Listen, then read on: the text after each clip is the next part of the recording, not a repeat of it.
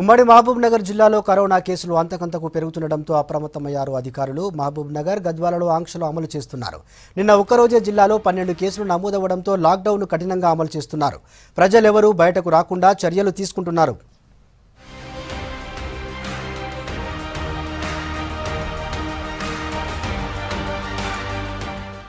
ఉమ్మడి మహబూబ్నగర్ జిల్లాలో corona positive కేసుల సంఖ్య రోజురోజుకు పెరుగుతోంది. నిన్న ఒక్కరోజే 12 మందికి పాజిటివ్ వచ్చింది.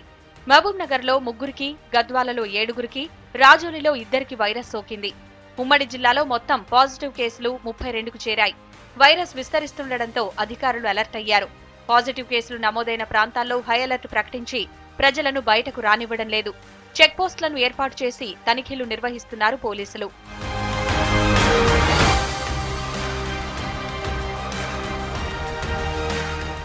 మహబూబ్నగర్ జిల్లాలో కరోనా కేసుల సంఖ్య 10 దాటడంతో జిల్లా అధికారులను అప్రమత్తం చేశారు మంత్రి శ్రీనివాస్ గౌడ్.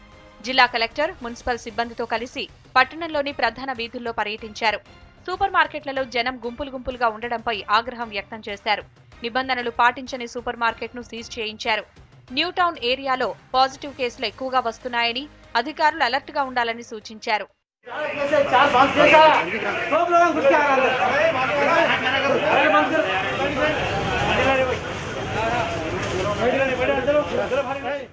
గద్వాలలో 20, నాగర్ కర్నూల్లో 2 కేసులు నమోదవడంతో ఆయా ప్రాంతాల్లో అధికారులు ప్రత్యేక చర్యలు తీసుకుంటున్నారు.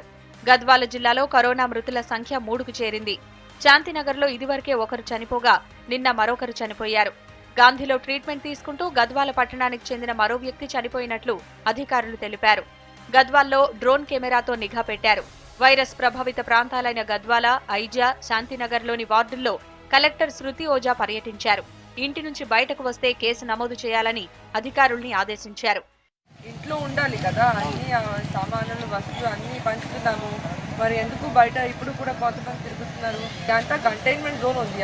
అక్కడ ఏమీ రిలాక్సేషన్ కూడా లేదు. ఈవెన్ ఎసెన్షియల్ కమోడిటీస్ కొనడానికి మేమే పంచుతాము.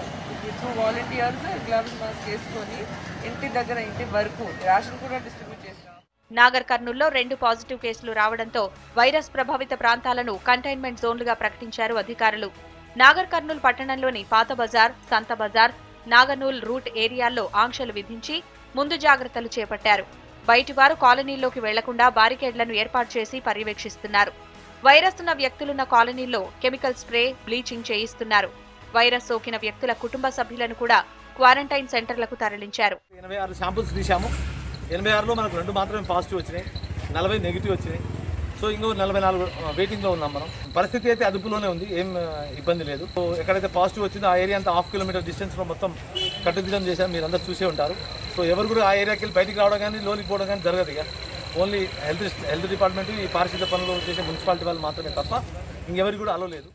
కరోనా పాజిటివ్ కేసుల సంఖ్య రోజురోజుకు పెరుగుతుండటంతో కర్ణాటక, తెలంగాణ బార్డర్ చెక్ పోస్టుల దగ్గర హై అలర్ట్ కొనసాగుతోంది. ఎప్పటికప్పుడు వెహికల్స్ ని చెక్ చేస్తున్నారు అధికారులు. రాష్ట్రంలోని అత్యవసర సరుకులు తరలించే వాహనాలపై డ్రోన్ల ద్వారా కెమికల్ స్ప్రే చేస్తున్నారు. ఎమర్జెన్సీ వాహనాలను మాత్రమే అనుమతిస్తున్నారు.